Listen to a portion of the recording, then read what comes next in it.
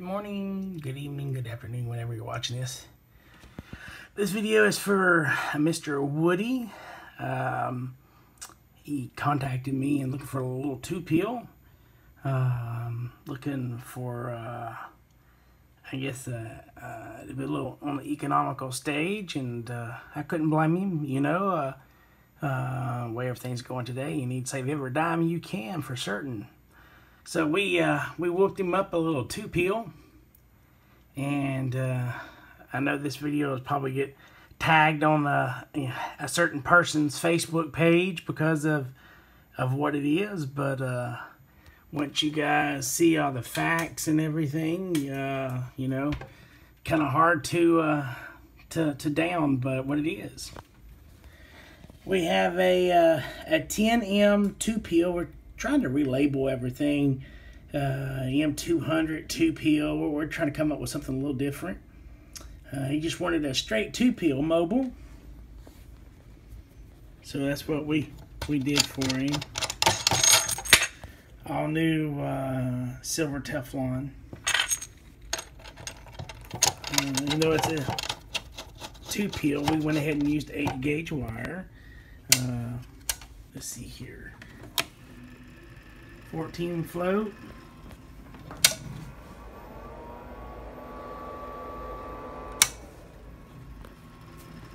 Now, we're going to be doing a demonstration with this regulated power supply. It's a 90 amp.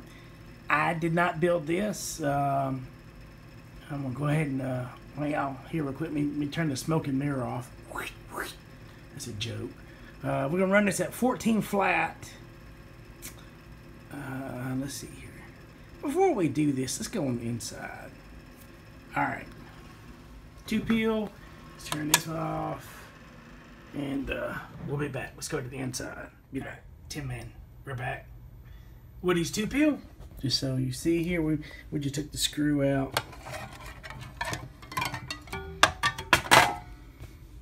Amp number 293. Fixed tuned. Y'all ready? Because I know y'all going to hate. It's two HG 2879s. And these are 16D08 series. Not many people know what those mean, but they mean a lot to me. I have finally figured out the HGs. I've been working with Mr. North for quite some time on the chipsets and the values, and we're getting close on the really close on the voltages where we can run the HGs at a higher voltage. We're getting real compatible to the Toshibas. But here it is, two HG 2SC 2879s, just a straight two-peel.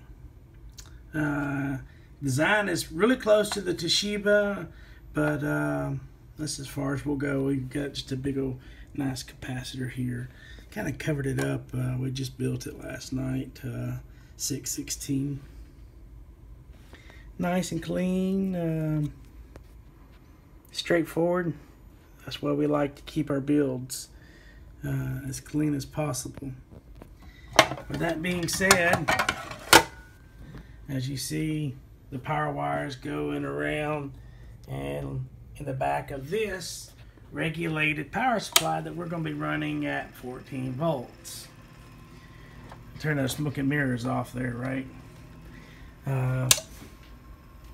So before we go any further, our standard 99V to show what's doing. Hello. 39 on the peak. Bird. Peak is off. That's a 500 watt slug. 5 watt reflect to the antenna. 5 watt reflect to the radio. Hello, hello, hello, hello, hello, hello, hello, hello, hello, hello, hello, hello. So what it doing? 10 bird? Maybe. Hello. 45 peak. Alright. Now once again, 14 flat. We'll go ahead and do the average. Hello, audio. I'm sorry, I was in pink. Oh. That's 14 volts flat. Hello, audio, 400 peak. Wait, hang on, let's go back here. People say that's HG 2879 is doing 400 peak. That's right. 10 man said that's correct. 500 watt. So that's your 100. I bet we get close to that 150, maybe between. Hello. Right there at it, $1.40. Some HGs, man. You gotta be kidding me. Hello. That's right. Hello, reflect. Look at that reflect. Hello, 5 watts, nothing. Nothing. Hello.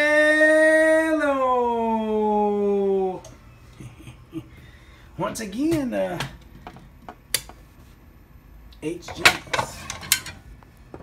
HG Semiconductor, 2879 for Mr. Woody. See, this is an economical box. This is a 2-peel that you can run on 14 volts, where you can run it where you want, but 14 volts and under $250.